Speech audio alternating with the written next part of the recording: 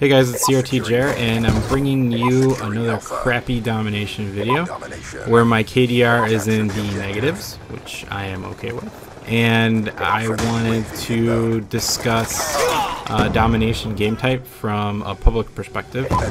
And this means that you are not with your buddies, right? And you don't have a team that can actually work together and communicate and listen to each other on mic or in game chat. So I've been trying to figure out, what the best strategies are in this kind of situation. Because in a public match, it seems like it's split 50-50 on, in terms of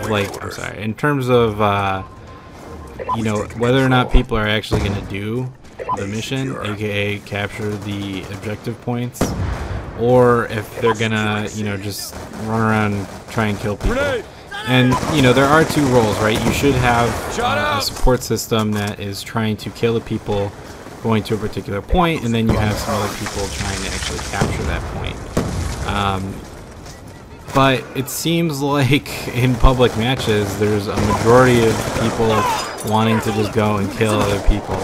I don't understand, why you would want to play domination if that was what you wanted to do, but there are times where 90% of your team isn't trying to actually capture the objective, and it can become really frustrating. It definitely makes me angry.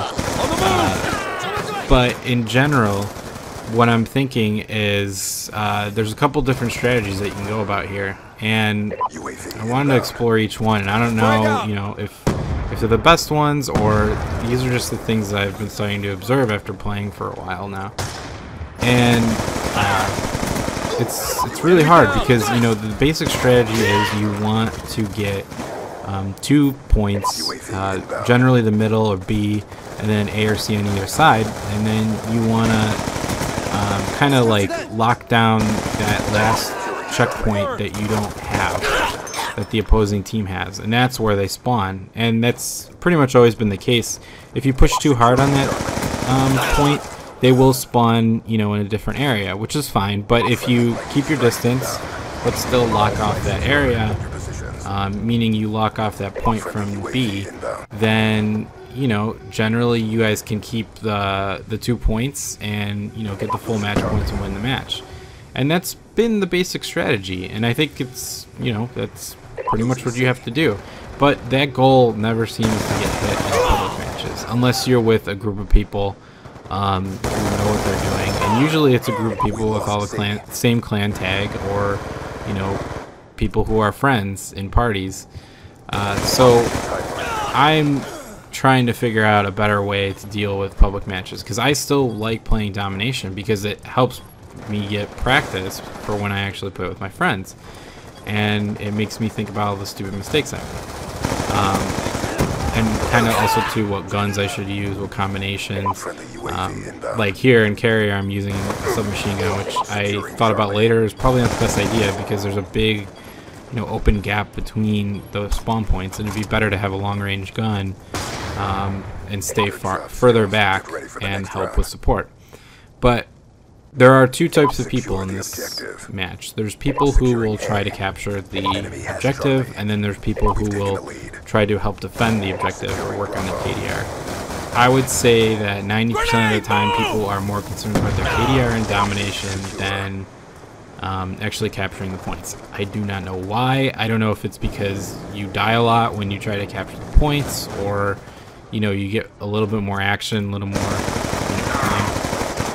Terrible freaking gunfight right there. So what I've been thinking is there's a couple of different things, and one is you're put in these scenarios, right, where you're the only person trying to capture the point. And by only person, I mean the majority of the time it's like you and like maybe another guy, or maybe like 2 other guys, but you're not really all hitting it at the same time. You're not synchronized, and it's like one of you goes in and then another one dies, another one goes in, another one dies, and you don't sync up your things. Even if you're on mic, usually people won't listen to you in a public match. I mean, it's just the nature of the game.